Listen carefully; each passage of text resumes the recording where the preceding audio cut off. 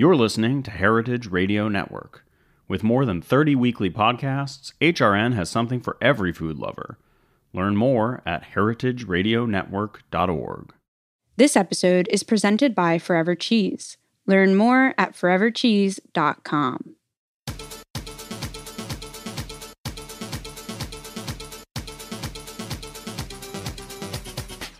So you started in TV, which is the good old-fashioned media, and then quickly progressed to digital.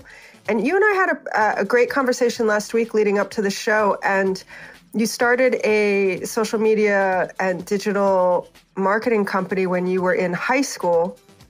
Is that sort of like the new paper route or the new after-school job? Is that something that was really natural to you and instinctual because you are really the first digital generation where you're not learning it, it's just simply a part of your world? Yeah, I mean, I think, for me, the digital landscape and social media, broader speaking, is definitely something that's, kind of second nature and really just intuitive, I guess, because I grew up with it. So for me, it was definitely, I think, easier than if someone who hadn't grown up with it to, adopt all these platforms, to be able to figure them out. And I definitely think that really helped me out a lot.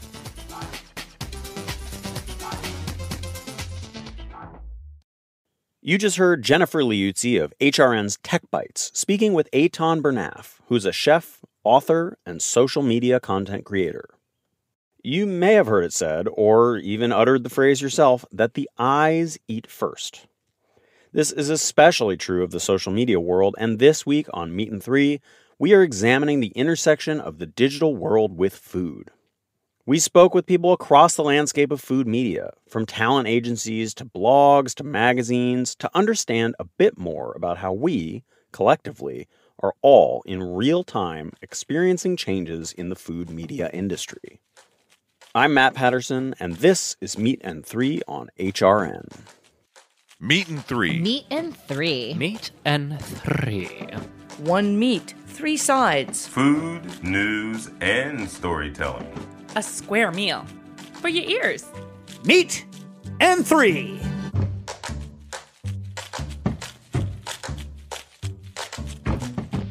For our first story, we're picking back up with Jennifer and Eitan's conversation about how platforms like TikTok have changed who we learn to cook from. Maybe you know him from TikTok. Maybe you're one of his 2.2 million followers.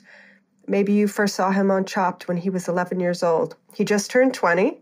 And in the past 10 years, he has been cooking online, cooking on TV. So this is the perfect opportunity, I think, for us to find out, what do you have to do to get 2 million followers on TikTok? What are the secrets to becoming a global sensation on social media?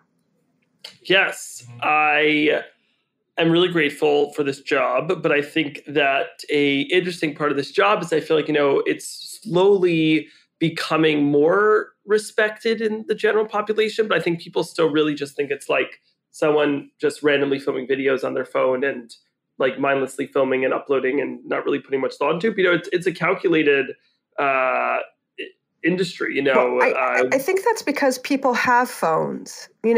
People don't have a TV studio. So watching a TV show seems like something different.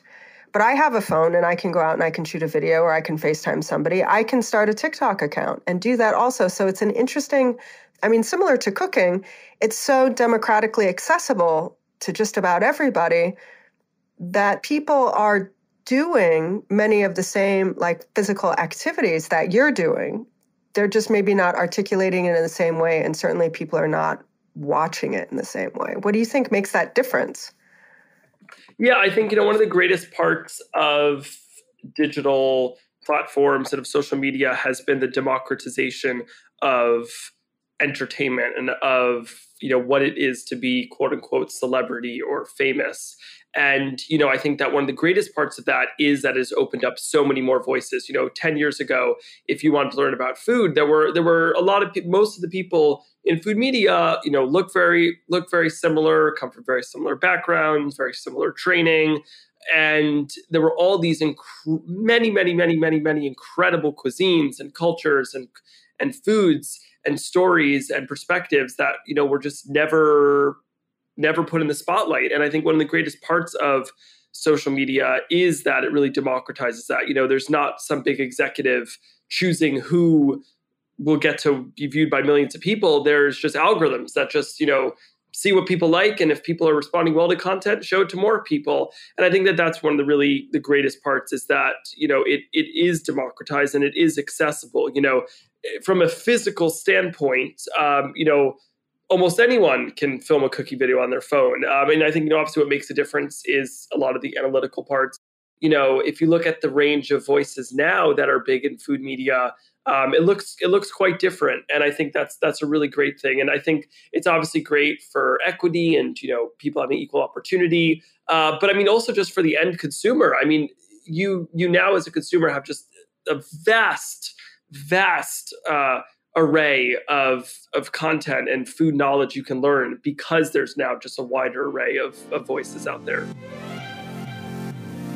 With smartphones, all the tools to create and curate food content are now at our fingertips.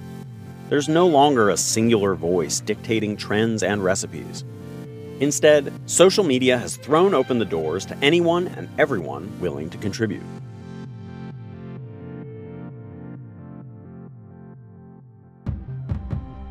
In our next story, Sasha Dubose talks with Shanika Hillocks, a brand strategy and marketing consultant, about emerging voices in food media. As a food influencer and writer myself, I am enamored with food media. My love affair with food blogging started in 2021 when I gave my food photos a home of their own. Food Instagram pages like mine started popping up left and right, filled with fresh faces and pretty plates. With the abundance of new voices talking about food, celebrity chefs no longer drive food media forward. Shanika Hillocks, the head of talent at Hone, a culinary talent agency, witnessed the rise of the celebrity chef, making her realize whose stories are prioritized in traditional food media.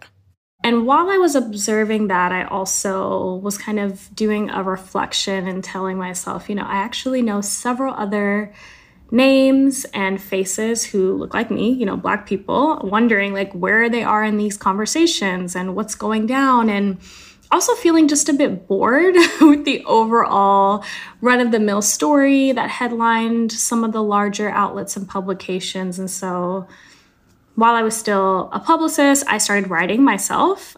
Food storytelling takes time, and food blogging is more than curated photos and captions. As technology advances and trend cycles speed up, it's hard not to get bogged down by the pressure to constantly post.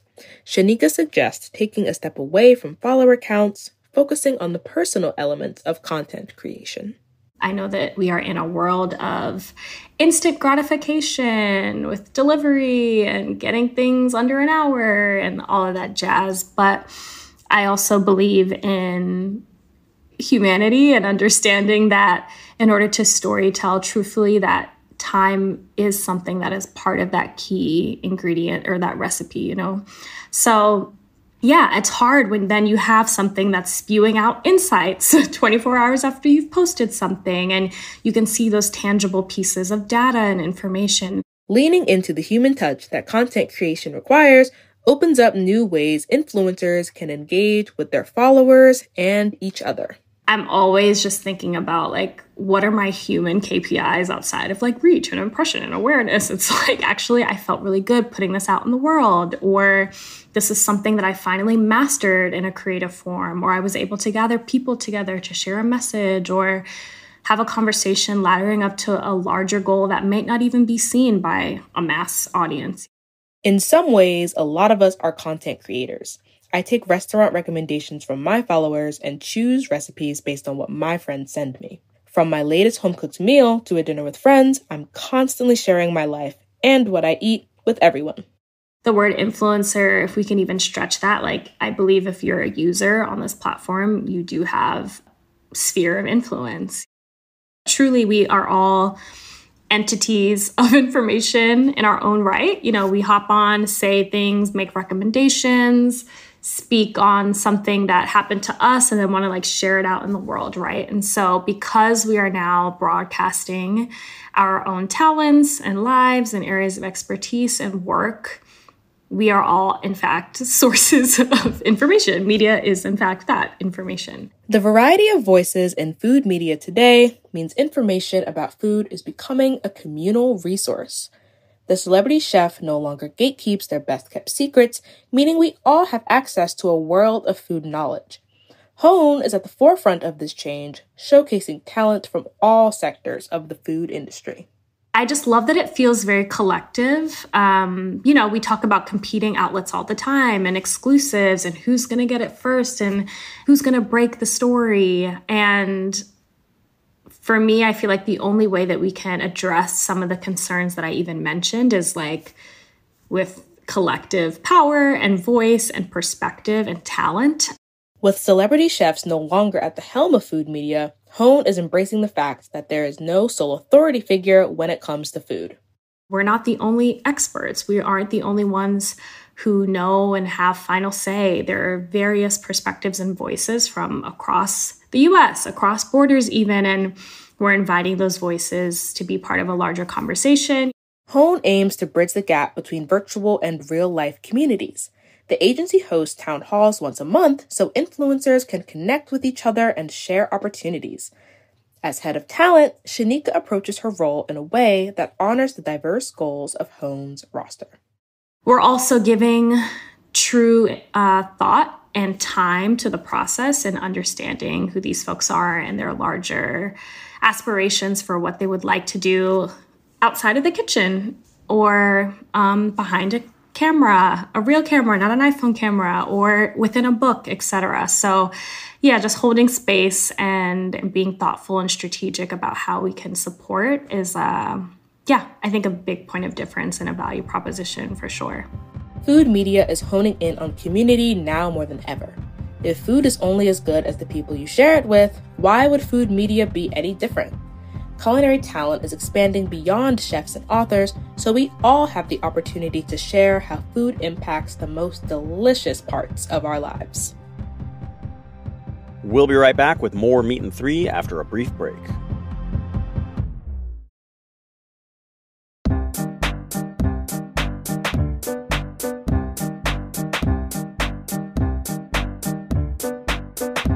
Forever Cheese, a leading importer of cheese and specialty food, has sourced exceptional products from Italy, Spain, Portugal, and Croatia for 25 years. Offering a wide selection of artisan cheese, charcuterie, nuts, crackers, preserves, and more, their products are sold in stores nationwide.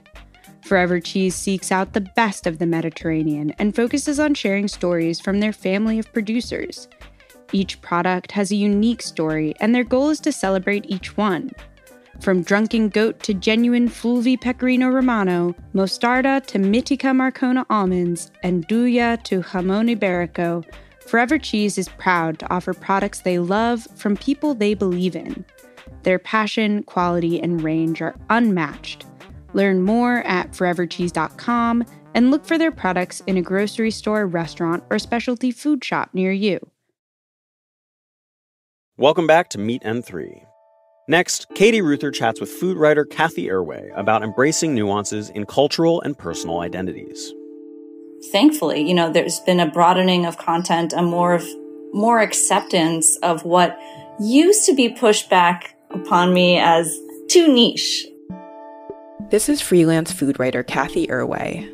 Caity began her food writing career in 2006 with a blog called Not Eating Out in New York. After releasing a memoir inspired by the blog, she dreamt of publishing a Taiwanese cookbook for an English-speaking audience. Considered too niche, it took years for Caity to find someone willing to take a chance on her book. Nowadays, she covers a wide array of topics related to Taiwanese and Chinese food in America. From fermented tofu to the ways Asian American chefs and farmers are integrating their mixed identities into the foods they produce. The rise of these stories reflects wider shifts in the Asian American and Pacific Islander food media landscape. Caity turns to the Stinky Lunchbox story to illustrate.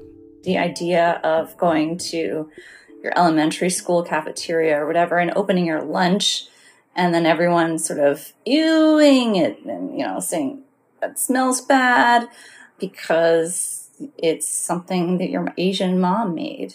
And I can relate, I remember my mom sometimes made sandwiches with rosang, which is shredded pork floss in between pieces of white bread.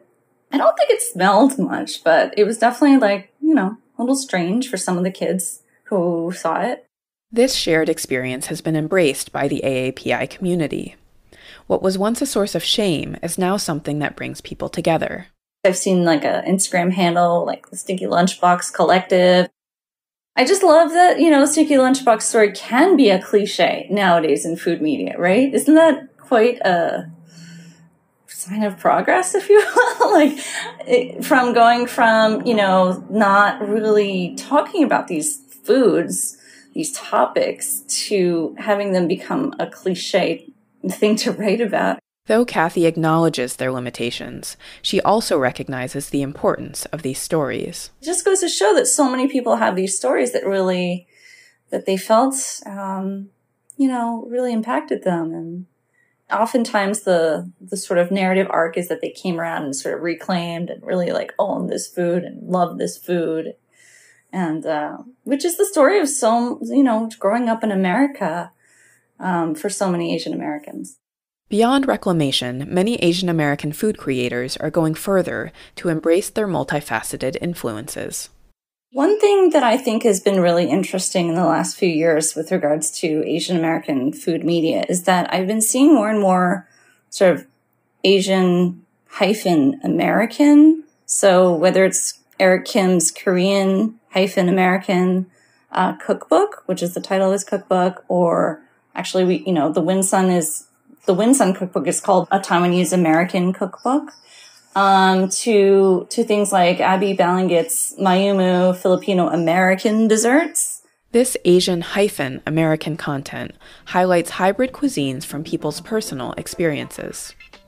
I've been seeing creative, personal, and delicious-looking takes on the food that different individuals have grown up with and sort of grew up to sort of reinvent because they grew up in America. So it's taking a little bit from your heritage and taking a little bit from your life experiences, whichever cities you lived in, wherever you traveled, whatever you just kind of loved eating because that's what you eat in America, and just kind of making it their own. And you see that in restaurants too, but I've been seeing that a lot in cookbooks and in food media. So I think that's a really cool development, and I look forward to seeing more of it.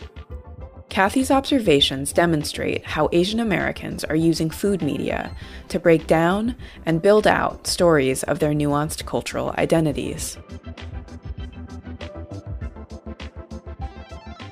For our final story, Clara Thompson speaks with Kat Craddock, editorial director and now owner of the newly independent Saveur, about her hopes for the future of the magazine.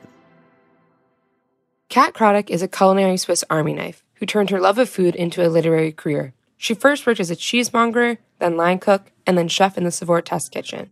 Kat soon moved up the ranks to become editorial director, and last month, Kat approached Saveur's parent company and purchased it back with an investor, making Saveur an independent publication. I talked to Kat about the thought process behind the purchase and her hopes for Saveur. Well, I had kind of lived through another acquisition a few years ago. Recurrent purchased us with a few of our old sister brands from Bonnier.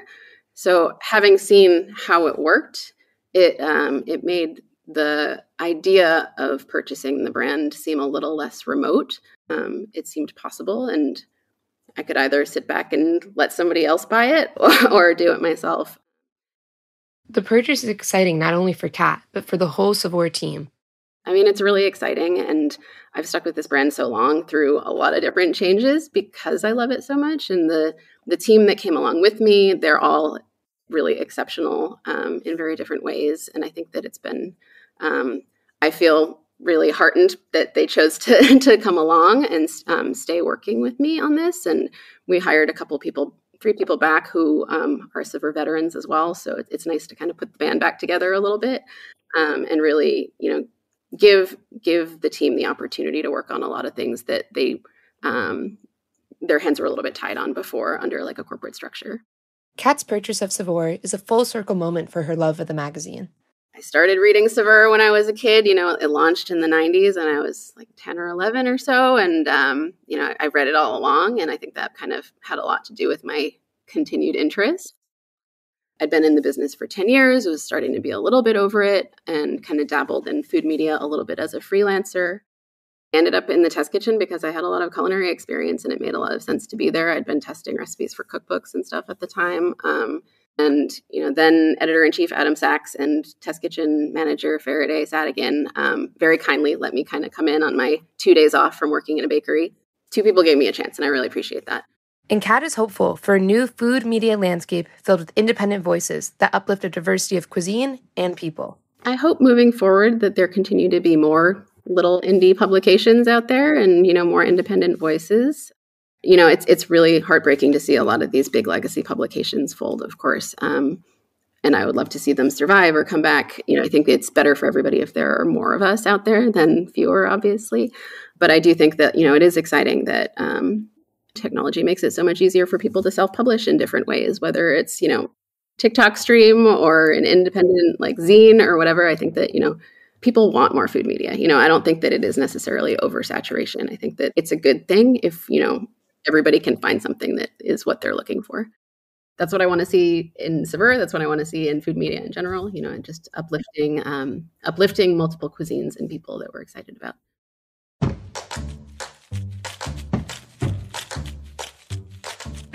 That's our show. Thanks for listening. Learn more about the guests and topics we touched on this week by checking out our show notes. Special thanks this week to Charlotte Rhodes, Sasha Dubose, Caity Ruther, Clara Thompson, and Taylor Early. Meat and 3 is produced by H. Conley, Taylor Early, and this episode was produced and engineered by me, Matt Patterson. Our theme song was composed by Breakmaster Cylinder. This program is supported in part by public funds from the New York City Department of Cultural Affairs in partnership with the City Council. Meat and 3 is powered by Simplecast. Meat and 3 is a production of Heritage Radio Network, the world's pioneer food radio station. Learn more at heritageradionetwork.org and follow us at heritage_radio. And please stay in touch. Whether you have a story idea or would just like to say hey, write us at ideas@meetand3.nyc. That's all spelled out.